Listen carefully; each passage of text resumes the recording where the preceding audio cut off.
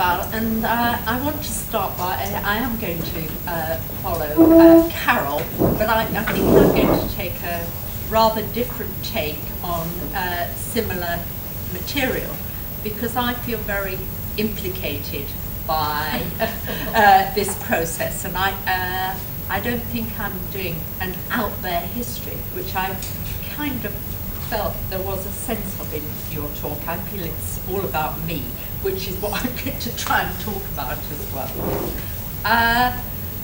And actually I was very interested in what Carol said, by contrast with what I've done, because she spent much more time on looking in detail at the Robbins report than I'm going to.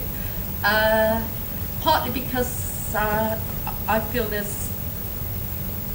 wasn't very much at the time about feminist theories, although coming here this morning I noticed that Val had brought some books, and then I said to her, have you brought Betty Friedan's The Feminine Mystique? And she said, oh no. I said, well, that came out in 1963. So 63 was essentially a period of, I think, quiescence, or before 63, about feminism, although there had been a lot of feminism before, but it was during the 60s that feminism, feminist theories and methodologies began to develop. So that's what I want to talk about, to reflect upon the context of 1963 and then move forward, or to do it from today, but to look at what it was like in 63 and then move forward to today, using a similar analysis to Carol in that respect. But I was an undergraduate. I became an undergraduate in 1963, which is why I feel that this is all both contextual about my life and other women students' life. And I've also been trying to think about these kinds of issues, and I've just sent my manuscript of a book called Feminism, Gender and Universities, Politics, Passion and Pedagogies to the publisher finally. And it's about feminist academics, and I've got just over 100 feminist academics who I've talked to in it, looking back on their lives in higher education, some of whom, like me, were students around the time of the Robbins report. And I do think that our generation could be seen somewhat as university pioneers, pioneers in terms of feminist theories and feminist work. And we are also, I think, very passionate pedagogues. But I'll come back to some of those issues. And I also, the term gender was not around in 1963, and the question of gender equality wasn't really around. So to fast forward to today, and to think in particular about Louise's work here, the idea of gender equality now is part of what Louise has argued is part of the students, the numbers game, and trying to change the rules of the numbers game about gender equality, and I want to return to some of that. And also the example of things like she figures now, a lovely name for looking at gender in higher education amongst academics. So I want to bring together these kinds of ideas. And the question, as Louise has argued so strongly, about how we need to transform the rules of the game of higher education. And I also I hadn't realised, Carol, that HE was so strongly prefigured in the Robbins report. I know it was called the Report on Higher Education, but the use of HE for it is the embodiment of the masculine identity, and so hence the title of my talk. And I finally want to raise some questions about what a feminist manifesto for university and for education more generally might look like. So, first of all, as I've said, 1963 was the year I went to university as an undergraduate. Feminism certainly wasn't on mine or others' radar then. So in this sense, some of this is a reconstruction of what times were like then, although I think what Carol's done is already do it for us, so I don't need to do nearly as much, thank you. But I was a witness as well as becoming a participant in it, and I think those two questions are quite important methodologically, and I'd quite like a discussion about it because I'm not quite sure what they are, what the differences are methodologically between being a witness and a participant here. It was a time of the development in the social sciences, and I went to university to study sociology. But since then, there have been hugely changing discourses about equality and women and gender. As I say, gender was not a term used then.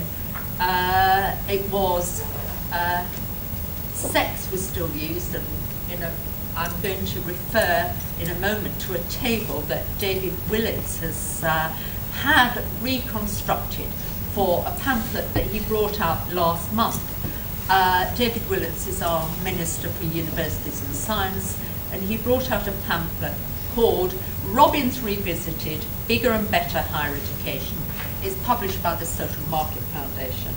And he describes, he uses two terms, but he describes a changing gender balance of students, and of course he puts a very conservative gloss on it all, but he also, in his main table, he reconstructs the figures from 1963 and 2000, and he calls it the relations between the sexes then, which I think probably draws on the table, but I can't remember, in Robbins itself.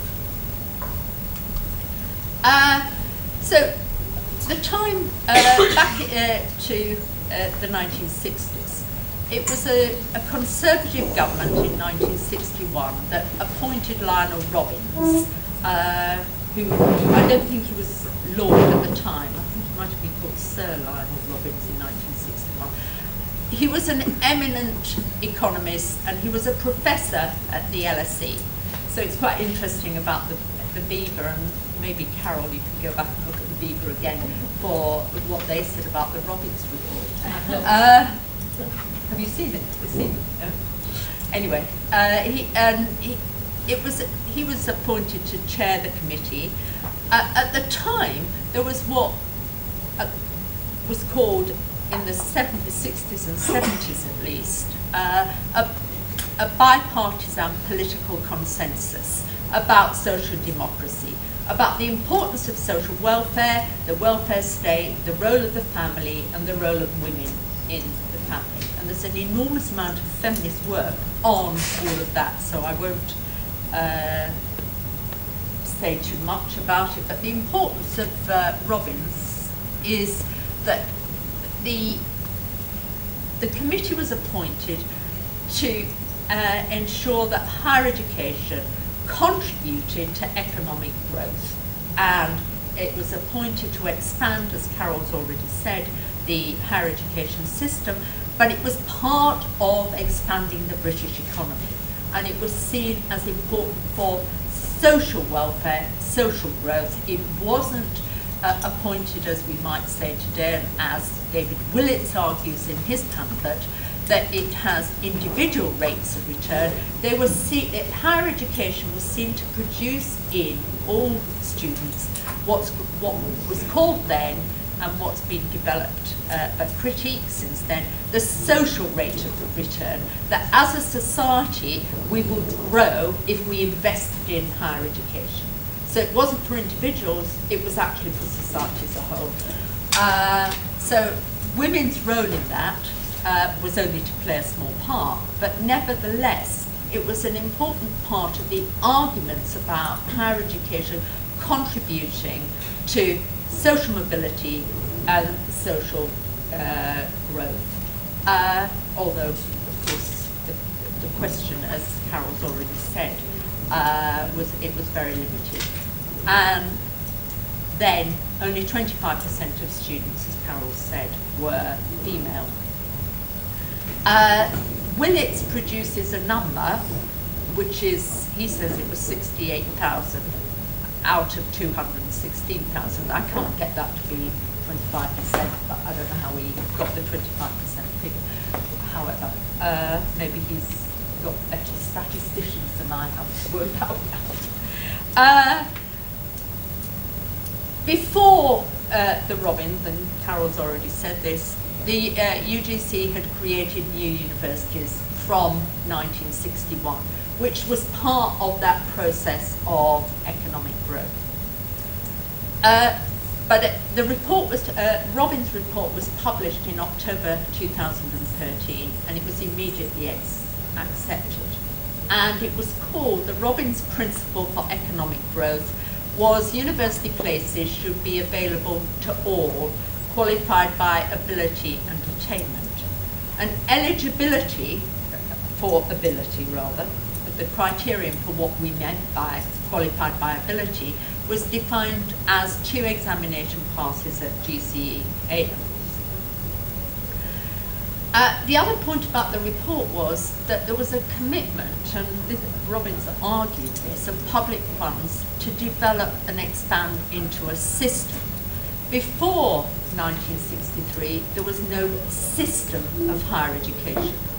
There were, and again, Carol said some of this, technical colleges, training colleges for teacher education, lots and lots of technical colleges and colleges of advanced technology, which were for increasing skilled manpower. And this was one of the arguments that Robbins rejected in the Robbins report, was about what was called manpower planning. And it was called manpower planning, so I think it's interesting to bring that in. And manpower planning focused in particular on technology. The key argument of Robbins then was to transform some of the colleges of advanced technology, which at the time were called CATs. I never noticed that. By the way, into what were going to be called, but they didn't ever use the term, they were going to be called sisters. But actually, they just became known as universities. And the ones were places like Aston, Bath, and Strathclyde. So all the recommendations, as I've said, were accepted, and CATs were to become universities. In October 1963, I'd gone up to, at the same time as the report came out, to Glasgow College of Advanced Technology to study the social sciences. I'd done very badly in my A-levels, and I'd been messing around as a whatever. And, and I didn't get a place at the universities I'd applied to. So, and I went back to school, actually, to redo my A-levels. And then, because of this push for, in September '63, I went back to school to the third year 6 to do my A-levels again. And then there were, as with what's called clearing now, there were attempts to encourage more students to university, and I got a place in Glasgow to do social sciences. By May of 1964, it had become Strathclyde University. Just by way of a bit of gossip here, a fellow student of mine was Sandy Macmillan, and he was a grandson of the man who, at the time I went to university, was the Prime Minister, Harold Macmillan. Harold Macmillan resigned in October 1963 on the grounds of ill health from being Prime Minister. But Sandy was a student with me. And in the spring of 1964, Quintin Hogg, who was also Lord Hailsham, and his granddaughter now is head of the Bank of England, Sarah Hogg. Is that her name? Yeah. Anyway, Quintin Hogg came to open the renamed university, and because Sandy was one of my friends, colleagues, we met him, and and in fact, the social science students, interestingly, were those who contributed to the celebrations for Strathclyde becoming a new university. Interesting, because social sciences weren't seen as very important at that time, and certainly not as part of Glasgow. So I was one of a very rare breed, because there were very few women students at the time. But I also got a means-tested grant from my LEA, which was the then West Riding of Yorkshire. Also doesn't exist anymore. There have been so many changes over this last 50 years. But just to add to the point that Carol's made, many of my school friends didn't go to university, but did instead go on to what was called higher education and went to teacher training college. And only one, very few of us went to university, and only one went to Oxford. And as an aside, I think Carol also said this, social work and nursing and paramedical professions were not part of university education at the time. And actually neither was law, which is something that most people might find surprising today. Most people did not go to university if they were going to want to become solicitors or barristers, and did it at college outside of university. So the numbers of undergraduate students the year before I went up were 216,000, so less than 250,000. Which is quite extraordinary transformation. And this is the table that I was referring to from the Willett's reconstruction.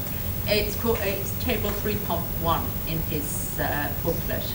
And it's called full-time university students by sex, male versus female, and faculty or subjects. And he's had, obviously, I assume the department has reconstructed the tables for him, and they are very interesting, again confirming what Carol said, that in all faculties 75% of students were male and 25% female.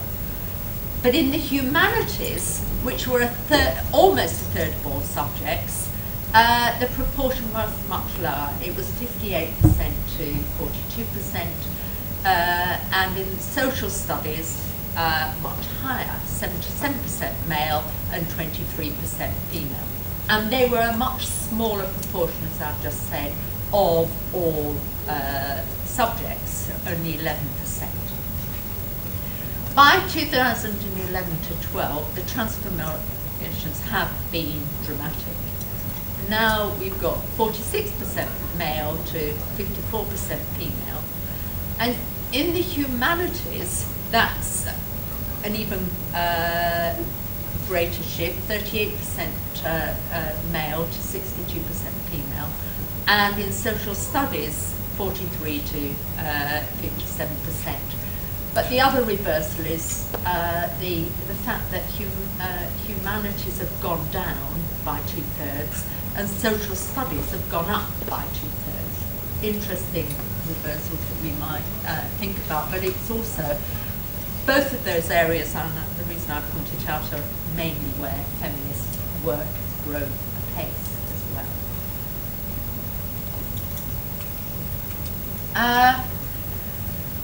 Now, one of the other issues that I just want briefly to comment on about Robbins before we move to the present day, Carol's talked about how women students were seen in the report.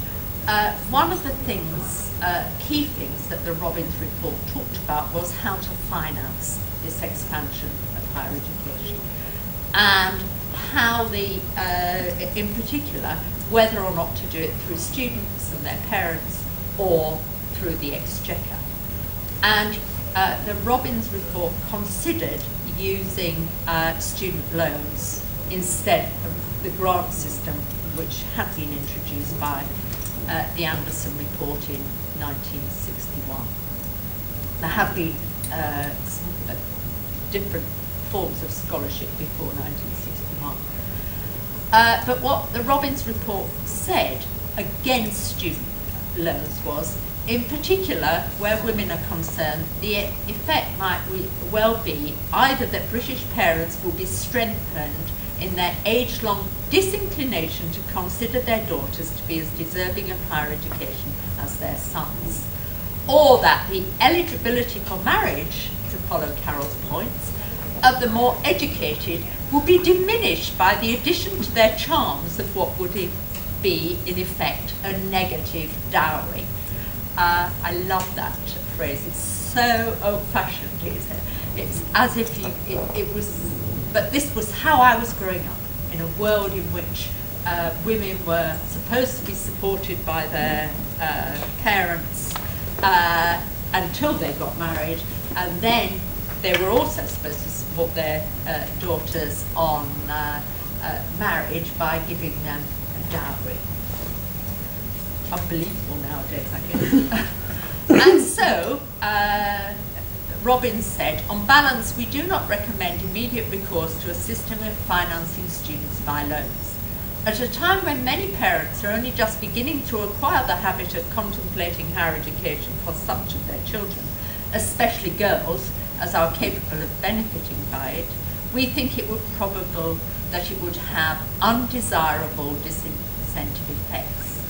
And then they went on, but if, as time goes on, the habit is more firmly established, the arguments of justice in distribution and of the advantage of increasing individual responsibility may come to weigh more heavily and lead to some experiment in this direction. So, as I've said, parents were expected to support their daughters on marriage, and women were still expected to withdraw from the labour market on either marriage or motherhood. And Robbins argued against this as the impact it would have on their daughters. Willet's taking up this argument in his concluding point of his pamphlet actually says, and I'm not sure this is true of the whole Robbins report, but perhaps we can also have a discussion. He says, eventually, after over 40 years, we've ended up with a financing model very close to the one that Robbins really preferred. I wonder how he knows that Robbins really preferred this, but loans repayable as a percentage of future earnings. And actually, that wasn't just the loan system that Robbins considered. Never mind all of that. Willet's is justifying the Robbins report as being very like what he wants today, by this sleight of hand. And I think that's interesting because that brings us up to the present.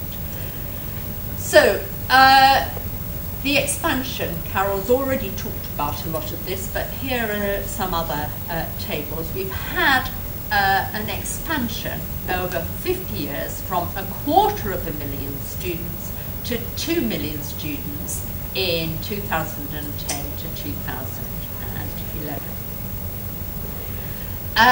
But in all of that, the question of where women have gone in terms of their employment is also important, and in terms of not just becoming feminists, but becoming academics. And of course that was, as Carol's already said, ignored in the Robbins report. But before we come back to academics, let's just look at some other figures. It's also the case that internationally now, women are a majority of students. The SHE figures show for the whole of the European Union that the proportion of female students and male students is 55% and graduates is 59%. For the USA, the Chronicle of Higher Education also mentions this kind of figure. They say, and this is a year ago now, that female undergraduates outnumber their male counterparts. And they go on and actually discuss it, but I don't have time to do that now, that the undergraduate gender gap is especially striking amongst black students. And they also add that women are advancing in the professoriate as well. but one of their articles in this particular special issue is about lady academe, as if feminism hadn't taken place at all. Anyway, to move on the argument and return to this concept that we all now take almost for granted, the idea of gender equality. It seems to me, and I want to argue now, that the term as a concept has actually been taken over and incorporated into global and neoliberal politics, because it's actually firmly on the international agenda. But the question is it there because of feminist or women's campaigning, or is it part of a neoliberal takeover? So, for example, in March last year, UNESCO published, and this was for the first time ever, the World Atlas of Gender Equality in Education. And that also showed this enormous pattern of increasing educational enrollments and huge amount of growth, not just in education itself, but in women's participation in education and higher education. So the growth globally has been a fivefold increase in global higher education. So higher education now is absolutely a fundamental part of all economies and known largely as the knowledge economy. And in this, the Atlas talks a lot about female enrollment at the tertiary level, and it talks about females being the principal beneficiaries of this growth. Although they argue that the reason for female enrollment is not necessarily to do with enhanced opportunities, but international pressures. And also they argue that even though women may have got more higher education, that access to higher education by women has not always translated into enhanced career opportunities, and nor into the opportunity to use doctorates in their field of research. So even though there are more women students, more women graduates, they do not have the same chances as many students. Returning to the UK then, very quickly now, there has been, as I've already argued, a huge transformation in the language of feminism, gender equality in the law. But if we look at the UK's Equality Challenge Unit, which was set up about 9 years ago, its mission statement on its website is that the ECU works to further and support equality and diversity for staff and students in higher education, and seeks to ensure that staff and students are not unfairly excluded, marginalised or disadvantaged because of, and then they have a whole range of issues: age, disability, gender identity, marital or civil partnership status, pregnancy or maternity status, race, religion or belief, sex, sexual orientation, or through any combination of these characteristics or other unfair treatment. Okay, so from that they go to looking at presenting in their report for 2011 an equality-focused analysis of staff and students. And they look at the interplay of what they call multiple identities. And the figures in their report will provide an evidence base on which to inform these objectives. They then present two separate reports. One is Equality in Higher Education, Part 1, about staff, and one is about students. Part 2 is about students, and this is year on year. The picture then for students is that gender now is a minor issue amongst these multiple identities, whereas for staff it's still an important issue, and they illustrate the rampant gender inequalities. The cover of the one for 2011 says there's a 16.3% median gender pay gap and a 20.3% mean gender pay gap, which, given this equality focus, seems to me huge. And they say the statistic on the front cover shows the median and mean pay gaps between male and female staff working in higher education across the UK. So it seems to me absolutely fascinating that two reports published the same day can be written and published together without any comment on the dissonance between the two in terms of gender equality or gender equity. So it's abundantly clear that despite all this huge increase in educational opportunities up to postgraduate research, where women have attained as much, if not more than men, and of course Carol's right that women historically were doing better than men in access to education across the piece back in 1963. But they remain subordinate across all sectors of academic employment. And this is not really discussed as a particular issue. So these are just more headlines from the report. That again, 53.8% of all staff were women, mirroring the undergraduate and graduate levels. But the differences in where they get to within staffing in higher education are dramatic. And the final figure that they show is that 76.1% of UK national staff in professorial roles and 67.4% of non-UK national staff in professorial roles were white males. This is their figure. So I'm trying to argue, I think, that gender equality has gone somewhere other than radical transformations, and is really now part of the neoliberal project. Because if we look to Europe as well, you can see that European policies are arguably strongly in favour of gender equality for economic competition and business innovation, not for social reasons anymore. And for example, Robert Jan Schmitz, who was the EC Director General for Research and Innovation in Europe, said, "The promotion of gender equality is part of the European Commission's strategic approach in the field of research and innovation. It contributes to the enhancement of European competitiveness and the full realization of European innovation potential."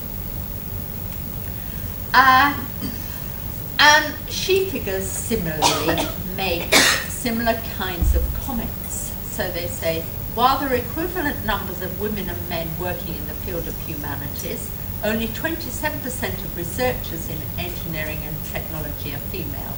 And what about researchers' career progression? And then the EC Commissioner who chaired the publication of these figures in 2009 said, "Women account for 59% of graduates, whereas men account for 82% of full professors." Do you find that hard to believe? Check out chapter 3, that's his comment, which proves it's the case that white men still are dominating the professoriate. So, in conclusion then, I think the prospects for gender equity or equality in education or academia are uncertain, and the term itself seems to me to have lost all its radical potential and meaning. However, I do think what's interesting, as Carol's already argued, that feminist discourse and analysis are coming back very much onto the agenda in times of austerity. But whatever you want to argue, I think we need to, as Louise has said, and I'm sure he's going to argue later, we do need to break out of this vicious cycle of male domination in politics and leadership of academia. And we need to think more about feminist networking and forms of resistance and being resilient to these issues as a way of reducing this encroachment of what's also being called academic capitalism and market forces. And we need to think about how to create a fairer education for all boys and girls to deal with misogyny, which also wasn't a term on the agenda back in 1963, by the way. I think one could never have named it as misogyny back then. But it is now a form of everyday sexism as well as misogyny. And we also have, at least I think this is one of the positive changes, we are able to name things as sexual abuse and harassment and misogyny in ways in which we couldn't